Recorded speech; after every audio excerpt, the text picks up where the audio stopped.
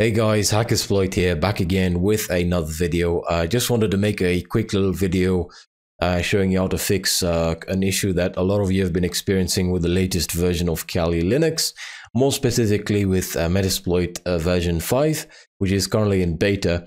And one of the issues was actually highlighted or came to be during the previous video where I covered Kiitos 2014, and we were using a payload. We were using a module that required a payload that wasn't working, and we weren't able to. Most of you weren't able to get a shell or weren't able to get the exploit to run. So I'll just show this to you, and I'm going to be using the same environment as in the previous video when we were talking about the Kiitos 2014 box. So what I'll do is I'll just start up my console. And just to point out, I'm just going to clarify a few things here. If I list out my my IP address here, you can see that my IP for the Kali VM is 192.168.1.190. Let me just perform a quick nmap scan just to display something 1.1/24. The IP address for the Kiitos 2014 box is 192.168.1.159. So I just want you to keep that in mind.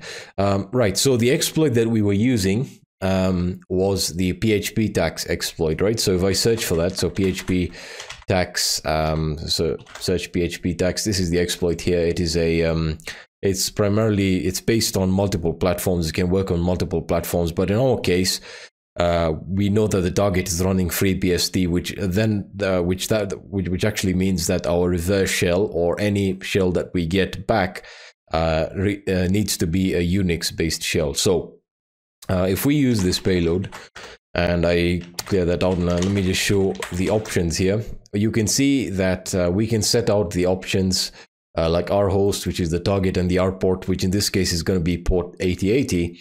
That's fine, and the target URI is also fine as well.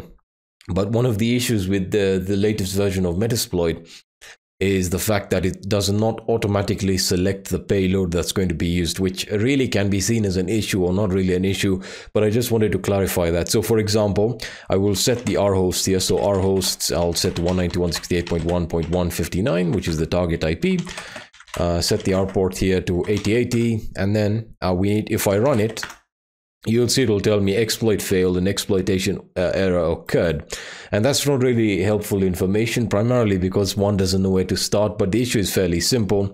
If I list out the options after running an exploit, it should give me the payload that we're using, that we're actually sending with the exploit, that gives us the reverse shell. So we need to set the payload manually. So we can say set payload, and we can use the tab auto-completion feature to actually give us the recommended architecture for the shell. And if we just say CMD Unix, we are looking for CMD Unix reverse, right? So we're going to say reverse. We'll say reverse like so. And that's going to work just fine, primarily because I don't think we have Perl or we have Python installed on the target. So again, you can test and try it depending on the type of module you're using. So if I just hit set payload CMD Unix reverse, I hit show options. We now need to set the L host. So L host is going to be 192.168.1.190, which is the Kali IP. And when you hit run, you can see the exploit now runs successfully, and we get the command shell. I can then list out stuff here. So new name ARM, we can see we're running BSD version 9. So that was fairly simple to actually fix. A lot of you have been sending me comments on that video regarding how to sort out the issue. So again, just specify the payload, and this is affecting many other modules within the Metasploit framework.